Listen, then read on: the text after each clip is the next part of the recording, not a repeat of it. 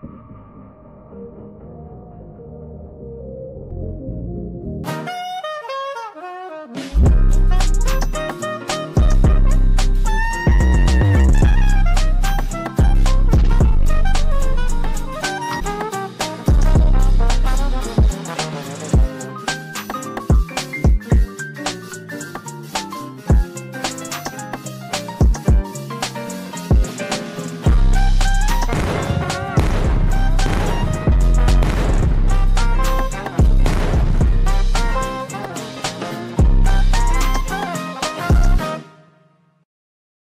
are different kinds of monsters like different races, or are they like completely different species?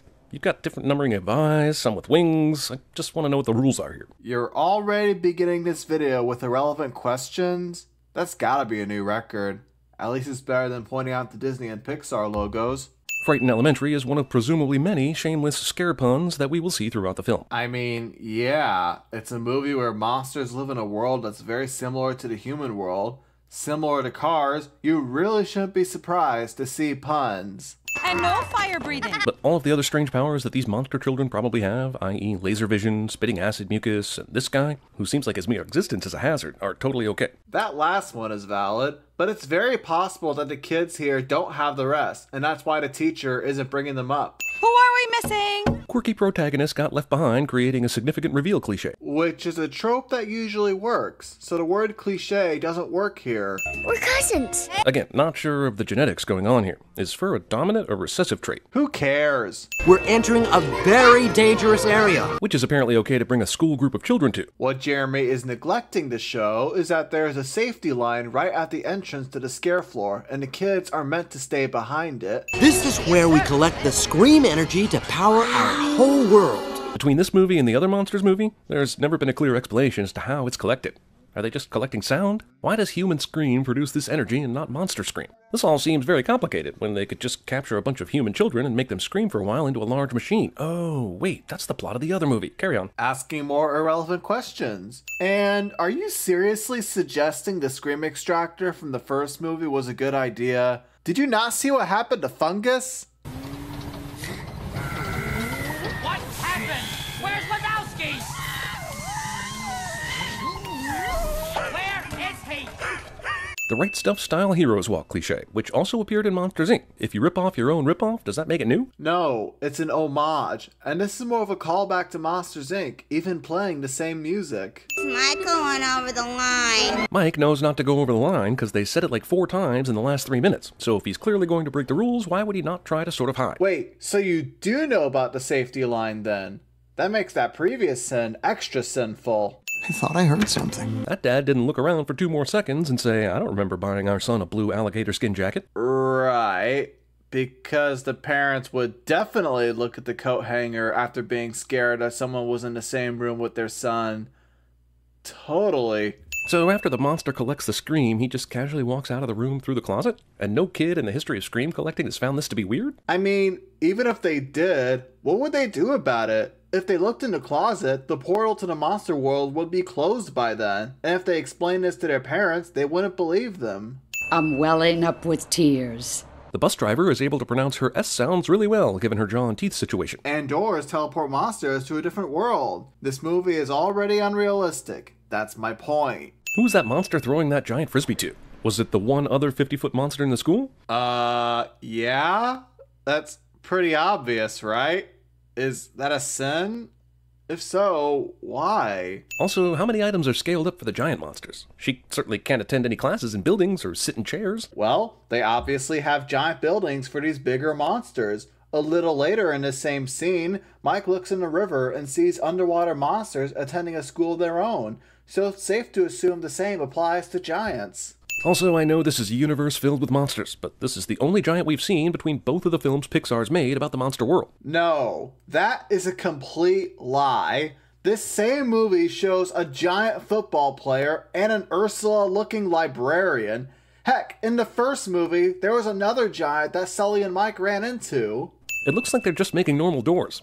How do they know what the doors are supposed to look like to match up with the closet door in the human world? Is it the door that's special, or the apparatus that holds the door? There's a lot missing here. I mean, sure. But again, this information isn't relevant to the story of this movie. This movie is about Mike's want of becoming a scarer as well as the scare games. You really shouldn't expect the movie to pause just to explain how they create these doors. Yeah, but lose the glasses. They give it away. And that's how Randy got his devious squint, by foregoing vision correction. Narration. Dean Hartscrabble is one of the few monsters that gets to wear clothes. He says, over a shot of Professor Knight standing right there. Sullivan.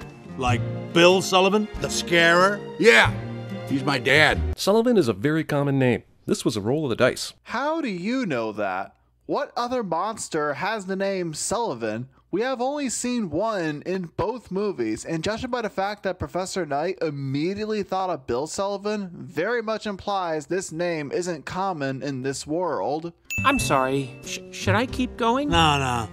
Mr. Sullivan's covered it. All Sully did was roar. He didn't answer the professor's question. My theory is that the professor has a monster equivalent of a hard-on for Sully. This guy was talking about what the properties of an effective roar are, and Sully demonstrated exactly that. Was this really that hard to understand? Oh, wait, I forgot. You don't understand what show don't tell means, right? Also, Jeremy says boner. This monster, explicitly called a pig, isn't much bigger than Mike, and appears to not be anthropomorphic. So they could theoretically, eat it? What are the rules? Another irrelevant question. You really think your audience cares about these things? Sully and Mike's first encounter and subsequent rivalry occur because somehow a pig Sully stole from Fear Tech managed to climb into Mike's dorm room, which is at an impossible height for pigs or Sully. You really don't think Sully could have climbed this? Is this pig also half spider? Or can pigs just run up walls in this universe? I mean, yeah, that's what the movie is saying. This movie even began with a shot of a bird with two heads and a frog-like tongue, but you didn't say anything about that. The animals in this world are clearly different from what we have in the real world.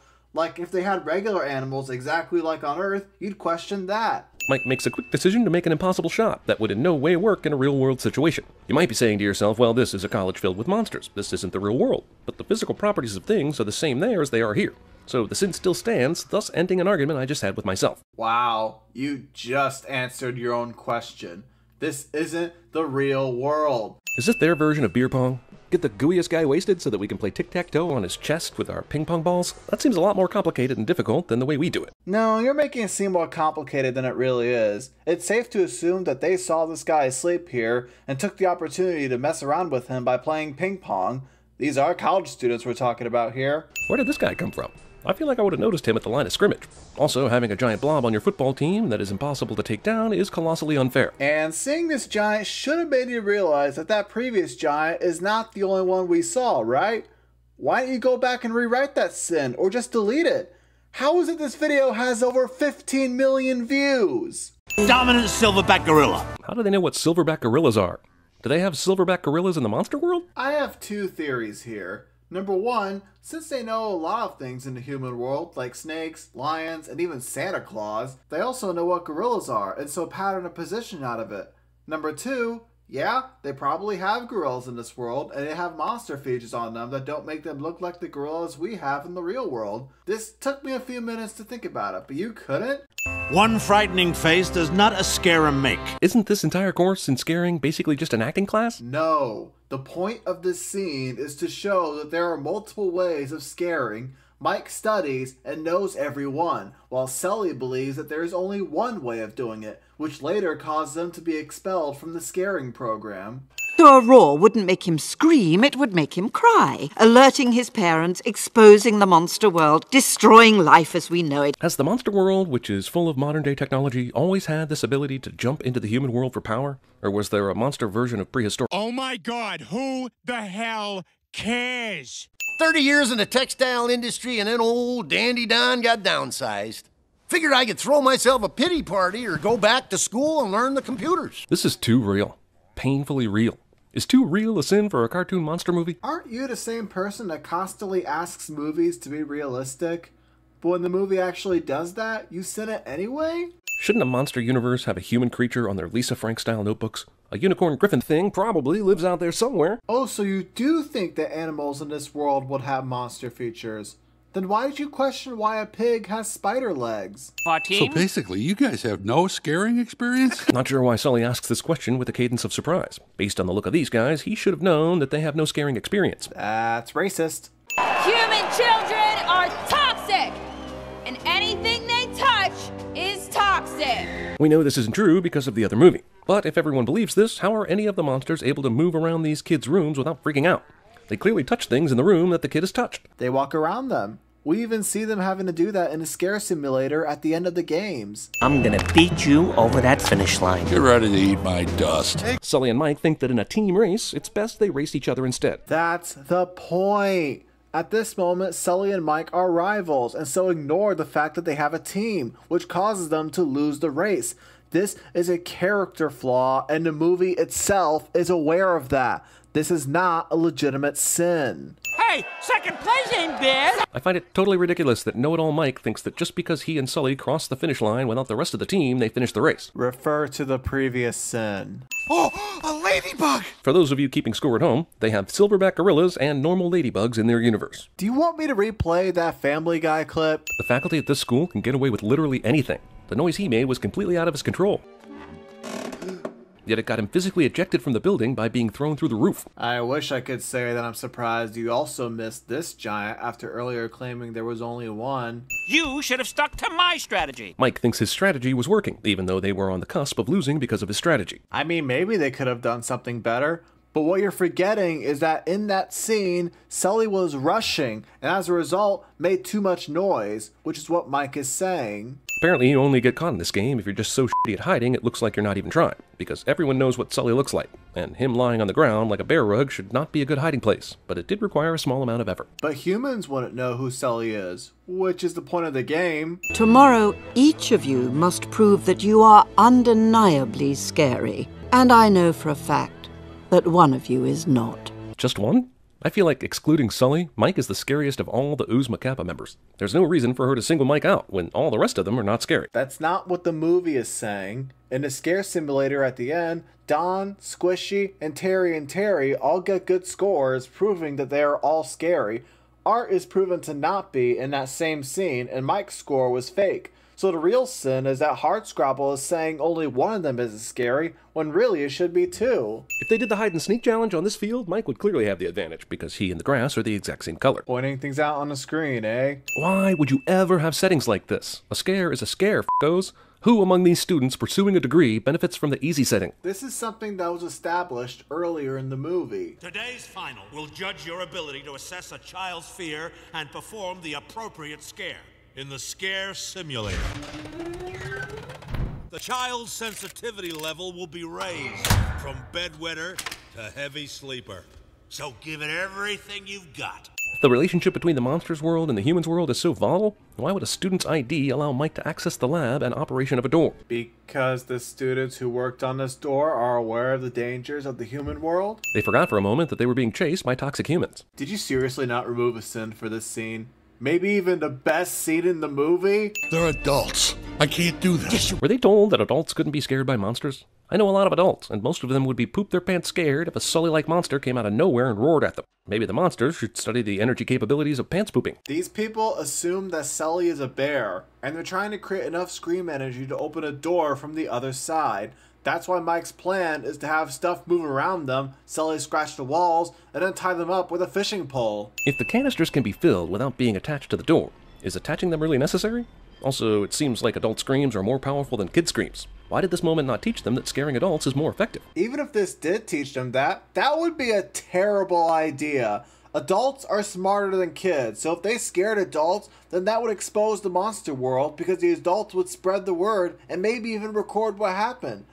I mean, sure, maybe humans wouldn't believe those things, but the monsters wouldn't want to risk that. Hardscrabble's letting us into the scare program. Hardscrabble showed no mercy to Mike and Sully, who were able to power a door from the other side, which is apparently something no one has done before. But she gives the rest of Uzma Kappa a chance to be in the scare program because they were kind of scary. Yeah, let's just leave out the fact that Mike and Sully broke into a lab and blew up a door. If you ignore that, then he'd have a point. You're the scariest bunch of monsters I have ever met. Don't let anyone tell you different. And since they didn't show up in Monsters, Inc., that's the last time Mike and Sully ever saw these friends. Just like real college. Who's to say they don't call them from time to time? I'll have you know tampering with the mail is a crime punishable by banishment. Lazily tossing in a reason for the abominable snowman's banishment. The real sin is that Sully and Mike meet him in this scene, but when they meet again in the Himalayas, they act like they've never met before. Heck, you somehow went this whole video without mentioning this continuity error. You've been jealous of my good looks since the 4th grade, pal. How are you so bad at your job? The real sin is that Sally and Mike meet him in this scene, but when they meet each other again in the Himalayas, they act... The real sin is that Sally and Mike meet him in this scene, but when they meet again... The real sin is that Sally and Mike meet him in this scene, but when they meet again in the Himalayas, they act like they never met... Oh my gosh. The real sin is that Sally and Mike meet him in this scene, but when they meet again in the Himalayas, they act like they've never met. The real sin is that Sally and Mike meet him in this scene, but when they meet again in the Himalayas, they act like they act like... Oh my gosh. The real sin is that Sally and Mike meet him in this scene, but when they meet each other again in the Himalayas... The real sin here is that Sally and Mike meet him in this scene, but when they meet again in the Himalayas, they act like they've never met before. Why is that so hard to say?